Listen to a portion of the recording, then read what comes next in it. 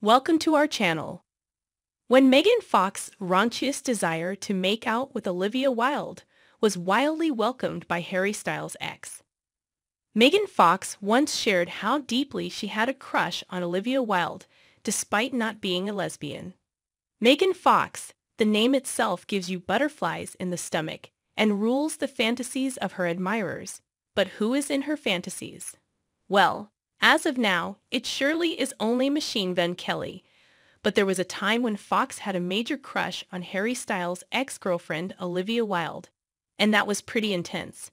Wilde did not leave Jennifer's body star's crush on her unrequited, as she acknowledged it and gave an appropriate response to it. Keep scrolling to get the deets. Both actresses have made their own space in Hollywood and are well-established personalities in showbiz.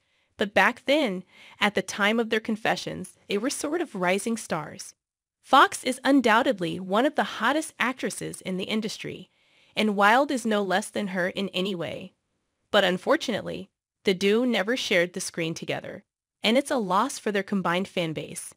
In 2009, in an interview with GQ, Megan Fox declared her crush on Olivia Wilde, and not in a very subtle way. She said, "Look, I'm not a lesbian.